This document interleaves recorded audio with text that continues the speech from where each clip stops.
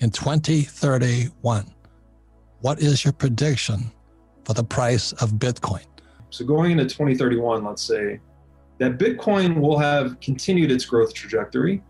It will have played out another one of these price cycles. Possibly its price cycle will have broken and it just gone into a long, slow grind upwards as people realize it's a game of accumulation.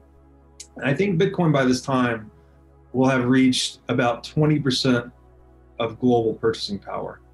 So this would imply Bitcoin's market cap in 2031 dollars to be about $250 trillion. So that's about 1/5 of global M2 stored in Bitcoin. Now, accounting for inflation, that means Bitcoin's market cap in today's dollars would be about 20 trillion.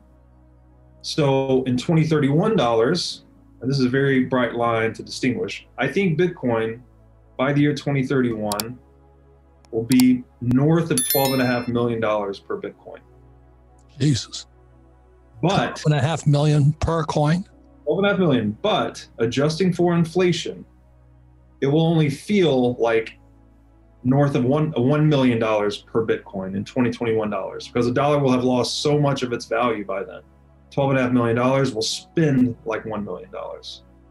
So that's my prediction for by 2031. And then that's going to clearly have some big impact on fiat currencies, including the dollar. Well, again, that goes back to Gresham's law, is that the more fake money what you're talking about is when they increase M2 and M3 and all other stuff they taught me in economics, which I forgot. It's just printing more money. That's all they're doing. Right. And so that's what gives Bitcoin and the blockchain technology so much more credibility than the central bank money, fake money, I call it. That's right. It's so, as I've said in a past episode with you, actually, it's a pyramid scheme. Oh God, yes. When we say printing money, you're not actually creating any new wealth or value. No. You're just shifting the claims on existing capital. And you're stealing from those that are dependent on the dollar to hold its value, which are the poor, those living on fixed income, retirees, pensioners. You're stealing from the most economically vulnerable, right, and giving to those with access to the freshly printed money. In my opinion, every time we print money, we just create more poor people. The whole thing's built on lies. And I would argue, and I think many Bitcoiners would argue, it starts and ends with the money. We have a lie built into our money, right? The paper was once redeemable for gold. That became a lie. Because we violated Gresham's law. We produced bad money. That's right. Throughout history, the Romans did it, Germans did it, Zimbabwe did it, Venezuela's doing it, everybody's doing it. And now we have Bitcoin, blockchain, Ethereum. Clearly I'm very focused on Bitcoin. I don't advocate for other cryptocurrencies. I don't think Ethereum is going to be a big deal, or as big of a deal as Bitcoin. I think gold, it's a 5,000-year-old technology, will only be disrupted once, and that is by Bitcoin. And that's what we're going to see play out over the next 10 years. So with Bitcoin by 2031, north of $12.5 million per coin, it's equal to about 20% of the global purchasing power. So it's about half the dollar's value in total. But again, the dollar will have increased according to the law of accelerating issuance and depreciation. Its issuance rate will have increased, I'm predicting, to north of 145% by the early 2030s.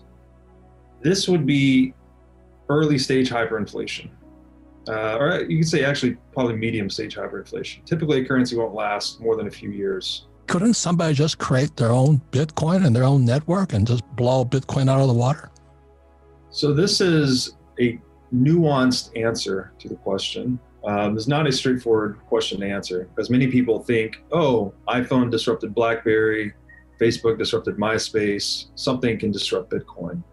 The first answer would be money itself. Why is money as a network valued? And it turns out that there are properties to money: divisibility, durability, recognizability, portability, scarcity. And then the network that gets built up around that is valued based on how liquid it is, and what the network effects are. So how many people you can exchange with. New investors always prefer the most liquid money. Right. It's a self-fulfilling prophecy, basically. It's the same reason, the argument I commonly make is the same quantifiable reasons we only have one analog gold. For those same reasons, we will only have one digital gold.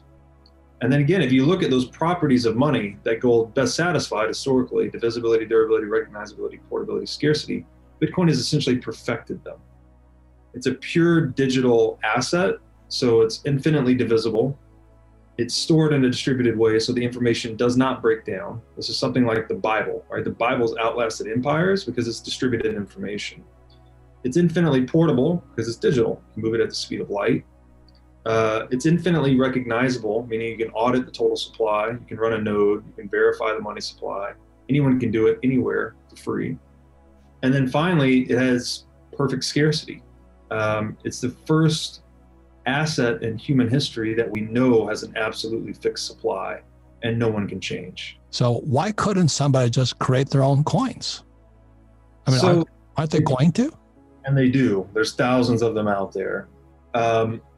Because if you're trying to compete with Bitcoin directly as money, and it has perfected those 5 properties of money, there's essentially no design space left to introduce a feature that could disrupt Bitcoin. Well, here's the thing. Assuming even if these guys are the next Einstein and they've figured out something else that money needs that none of us knew it needed, should they go into the market, they sell this coin, it starts to have some success, Bitcoin is still adaptive. It's open source technology. So if there's a feature they've developed that makes money better, which we don't know of one, again, Bitcoin can absorb that feature set. It's open source technology. It resists harmful changes, but it can absorb useful changes, let's say. So this further insulates it. So it's adaptable, it's flexible, it'll change.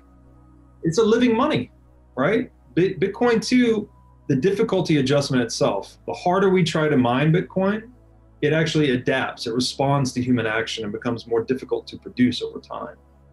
That is the game. It's the first money that's responsive to human action. If you look at Bitcoin through that lens, Bitcoin has a 4-sided network effect.